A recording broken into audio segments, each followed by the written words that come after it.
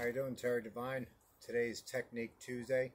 Today we're going to go over the mysterious, legendary 1-inch punch, quarter-inch punch, not founded just by Bruce Lee, but from the Wing Chun system, or many different arts use the same philosophy. Now, some people think it's just a push. That depends on the actual user or practitioner. If you practice arts like Tai Chi, with certain moves, or Hung Gar, with a Yatsi 1KO, whether it be 1-finger push hand, 4-finger push hand, you gotta learn how to use your internal strength, your internal spirit focused into one point. When you get to a certain level, you can focus all that energy into whatever body part you want to put it in. In this case, it'll be the fist. It's not going to be a push. As you see with the regular punch, I can make it go to a certain point, even with a wind-up. But if you concentrate hard enough, it's like learning how to make a fist all over again. The big secret is this.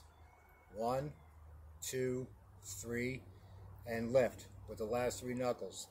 Up and in when you're doing this technique. So push would be this. But just like every art, you want to pretend the person is back there, not right in front of you. It's a ghost. It's transparent. It doesn't exist. So go through it. But you're also acting like somebody's pulling you suddenly from a belt. You got to drive from the floor, let your waist and whole body go behind it without being too apparent. So therefore you should be able to have the same effect as a full punch with the slightest one here.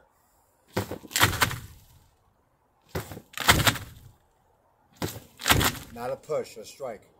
You could do the same thing with a palm technique, especially if you're in security, bouncing, whatever it is, or you want to back somebody off. Psychologically, they should say, if this guy can send me flying with a flick of his hand or fist, I don't want to see what he's going to do with a full swing in a fight. So you can beat him psychologically as well as physically. So whether it be by fist or by palm. Back off. That's the secret behind it.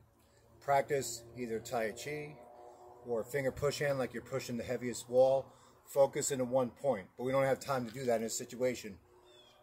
So just do it where it doesn't become a push, but an actual strike.